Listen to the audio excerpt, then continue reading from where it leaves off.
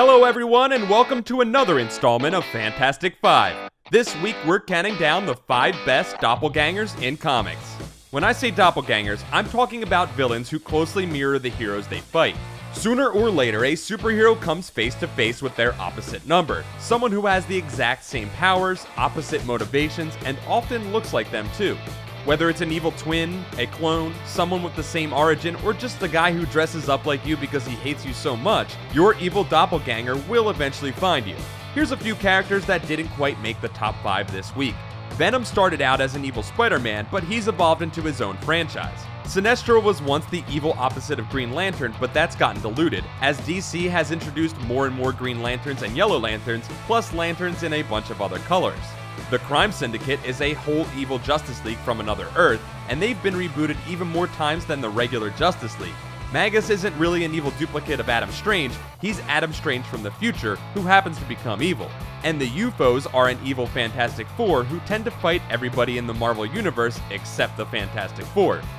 But before my evil self gets here with a much worse list, I'd better tell you the top 5. Number 5, Professor Zoom, the Reverse Flash. Professor Zoom, whose real name is Eobard Thawne, is so dedicated to being an evil version of the Flash that he not only calls himself the Reverse Flash, he wears the same costume as his nemesis, but in red on yellow instead of yellow on red. He was created by John Broome and Carmine Infantino, and first appeared in Flash number 139 back in 1963. You would think that someone called Reverse Flash would have the opposite of the Flash's powers, but there's not a lot of evil you can do being slow. Sorry, Turtle Man.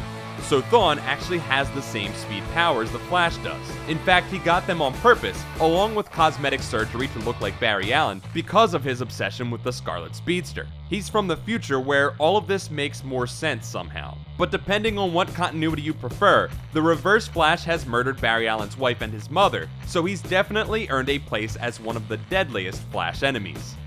Number 4, Cassandra Nova.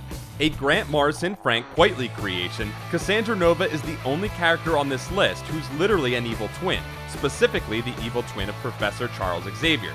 Fetal Charles did his best to kill Cassandra in the womb because he could sense her evil, but she managed to survive and build herself a body with her vast psionic powers. Charles dedicated his life to making the world a better place for mutants, so naturally Cassandra killed 15 million mutants by destroying the island of Genosha. Then she came after the X-Men. The thing is, Cassandra believes that only she and her brother Charles are real and everything else is an illusion, and she's dedicated to shattering that illusion by killing everyone he cares about, and anyone else who stands in her way. She was eventually revealed to be a psychic entity called a Mamudrai, which doesn't exactly make her Charles' twin, it just makes her a lot more complicated. Number 3, Black Adam. Thousands of years before Billy Batson became Captain Marvel, the wizard Shazam gave the same powers and pretty much the same costume to a man in ancient Egypt named Teth Adam.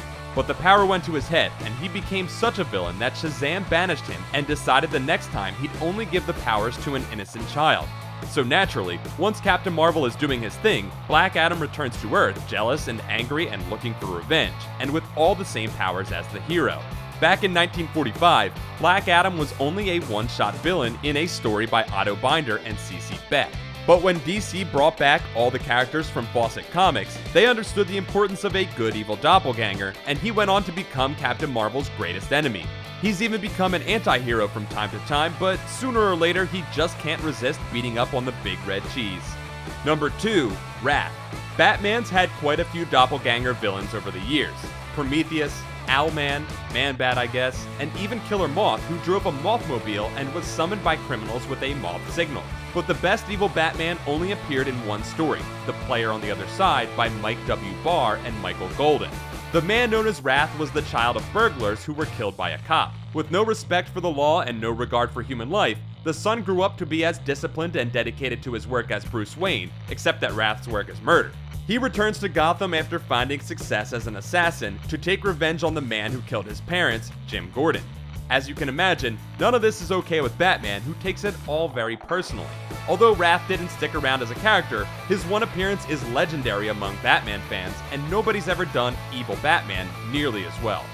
And number 1, Bizarro. The great thing about Bizarro is that he's not exactly an evil version of Superman. That's more General Zod's thing. Bizarro is simply Superman, but flawed. Deeply flawed.